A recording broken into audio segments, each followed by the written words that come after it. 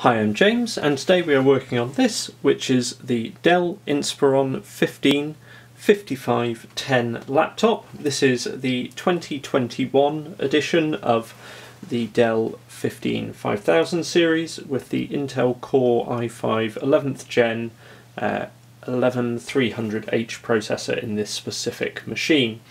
And to start with, we are going to go around. We have a Phillips, I believe it is 00 screwdriver head, and we are going to go around the base starting at the front and side, removing the screws from the base.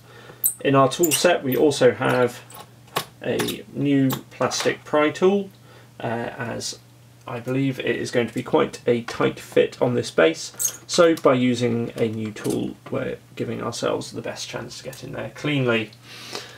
Links for the tools and other parts that I'm using should all be in the description below as well.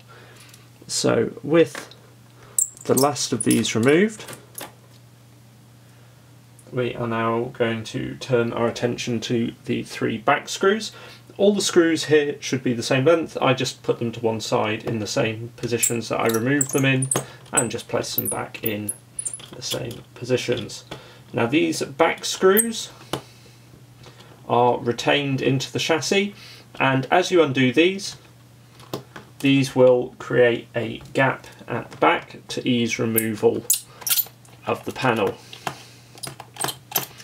So we are going to, this centre one actually on this model not retained, but the 2 end ones are.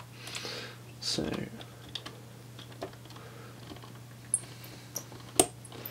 and as we undo that one as far as possible, just a little more on this one until we get that click. With that done, we are now going to take our pry tool and push it into the gap created, go along, and then work our way down the side, releasing as many of the clips as we can.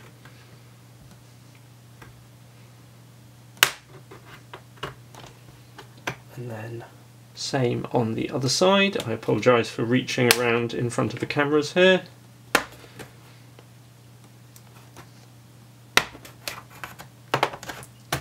And down the other side as well. We can now turn our attention to the back, and we're just going to lift and apply a little bit of pressure as we do this. And so work along this back section. Other end, no. So slide again, just a little bit of pressure just to aid with that. With that done, we will then just work around the front and lift, pry in and lift the panel off the base. Once inside the machine, we have our battery here, and we are going to start by just disconnecting this, and we are going to use the tip of the pry tool and a finger to just gently ease this out.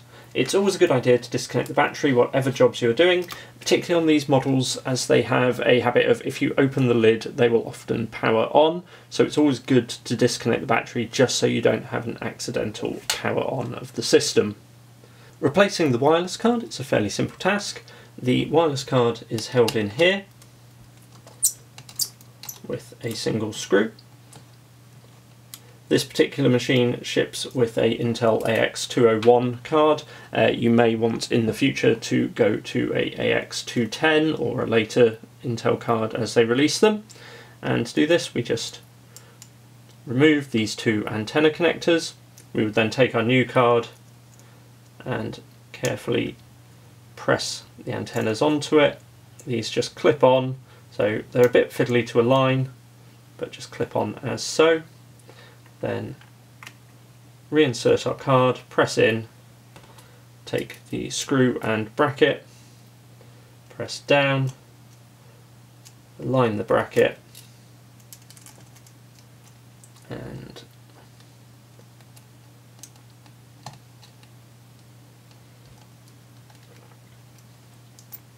screw back into position. With our work completed, we can now, do not forget to do this, it's always a pain when you do, reinsert our battery and take the base panel and line it back up. We can then begin pressing around the base of the system and along the back before beginning to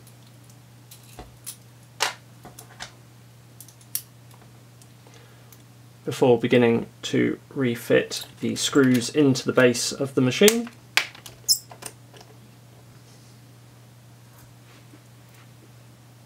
I like to start with the front,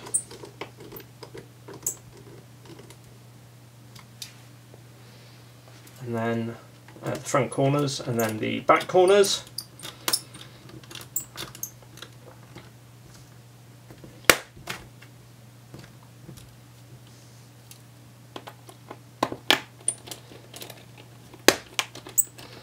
And then, having done that, return the rest of the screws to the base and our job should be done. I hope you found this video useful. If you have any questions or comments, do please leave them below. Hit subscribe if you'd like to see more videos as we post them, and the like button if this has helped you upgrade or repair your laptop. Thanks for watching and have a great day.